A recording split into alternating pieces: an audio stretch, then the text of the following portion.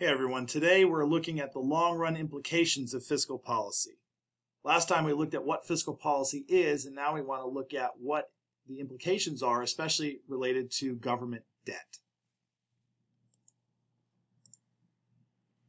When it comes to government debt, we talk about the budget balance, and that's the savings by the government. And we define government savings as taxes minus government spending minus transfer payments. And if we are collecting more in taxes than we spend in government spending and in transfer payments, then we have a budget surplus. And if we are taxing less than we spend on government services and goods and transfer payments, then we have what's known as a deficit. Continued deficits add up to equal the government's overall debt. There are lots of ways to view U.S. government debt, and I'll put links to all of these videos in the description so you can catch them. But suffice it to say, U.S. government deficits and U.S. government debt, especially over the last several years, have been increasingly getting larger and larger and larger. So then the question is, are these deficits and is this cumulative debt a problem for the economy or not? If you go to a site like usdebtclock.org, you'll be able to watch the deficit and the debt just go up consistently at an astounding pace. And that may appear to be a major problem for the economy. Maybe it is, maybe it isn't. We'll talk about that in a second. Primarily, we're talking here about public debt. There are debts that the government holds to individuals and institutions that it must pay back. And as of the reporting here, we have got $21 trillion in public debt in the United States. Typically, we will express GDP or debt as a percentage of GDP. So in today's world, it's about 122% of GDP. There is some debt held by the government and owed to itself. There is about $7 to $8 trillion in government debt that the government has borrowed from Social Security and has to theoretically pay back to Social Security. The government can choose to pay it back or not, I suppose, if they want. We're focused mostly on public debt held by individuals and institutions. Now, debt is helpful in the sense that the government is able to provide goods and services in times of need. For example, when you had the COVID pandemic kick in and people were unable to go to work, having a program for the government to send cash to people to make up for lost income may have been, probably was, a good use of government debt. There was no government taxes being collected to pay for that program. They took on debt in order to do it.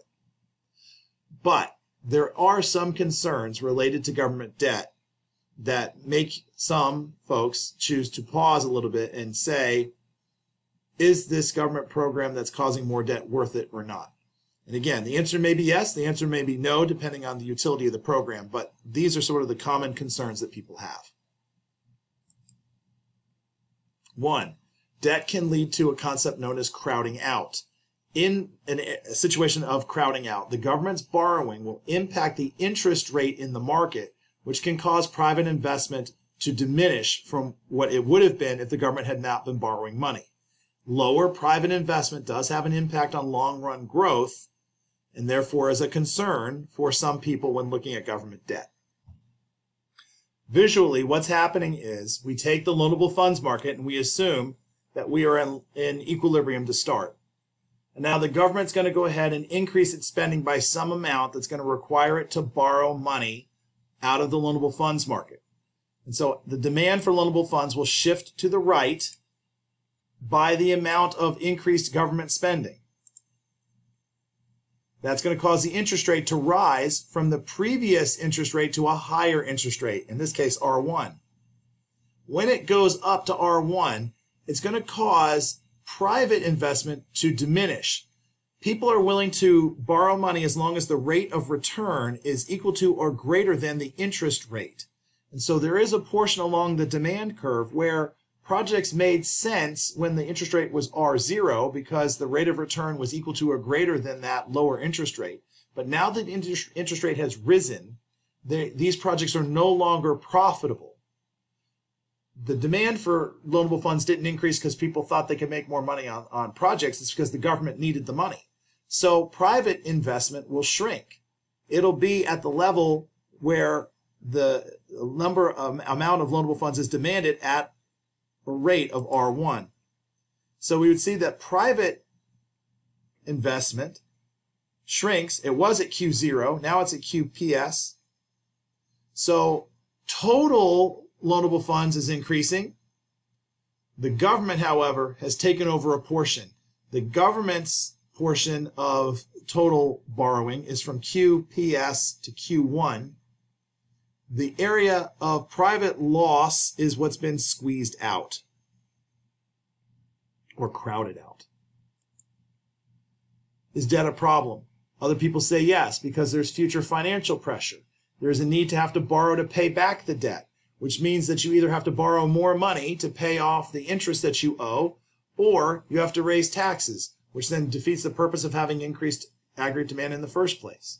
So you're taking away funds for the future in order to pay for stuff now, and it can create the sort of vicious cycle of borrowing to pay back debt and having to borrow to pay back what you borrowed, and that is in and of itself a concern.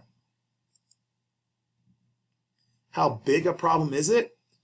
How big a challenge is debt? Well, we look at the debt to GDP ratio to make that distinction or decision. A country's debt to GDP ratio is sort of a measure of its ability to pay back what it owes. If you're less than 100%, it means that if you took all of the money from the economy in a given year, then you could pay off all of your debt and have money left over. If it's more than 100%, it means that the value of all the goods and services created in your country in a given year is still not sufficient to pay back all that you owe. The higher the debt to GDP ratio, the more of a challenge debt can become. So if you look at the United States and France, who has the worst debt problem? Well, the United States has more total government debt than the French do. So one might say the U.S. has a worse situation, but the U.S.'s debt to GDP ratio is less than in France. So what we're saying is that the U.S. is better situated to be able to finance or pay off its debt than France is, even though the United States has far more money to pay back. There is something else to keep in mind when it comes to government debt and government spending, and that is implicit liabilities. Not everything that the government owes is on the books yet, because it's something I owe in the future. I don't owe it now, but I'm going to owe it sometime later, and so while it's not technically part of my debt, it's going to become a problem in the future, and it's probably something that I should keep in mind.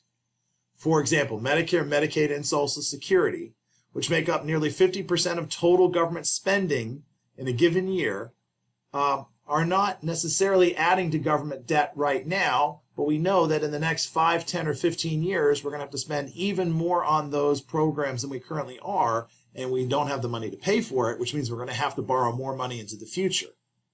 So yes, government debt is a certain level now, we can manage it now, but implicit liabilities in the future mean that it's going to be even more difficult to handle that debt later on. Visually, you can see that implicit liabilities are projected to increase as a percentage of GDP and as a total amount well into the future. So therefore, it is a concern that people have that while we might be able to handle our debt limit now or debt level now, in the future, it's going to get even more difficult to manage. Who does the government owe?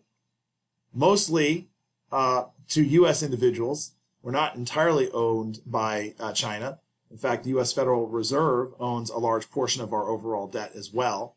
But we do owe significant amounts of money to other investors and institutions in foreign countries. We'll talk more about the implications of government debt in class, work on some more problem sets, and I will see you then.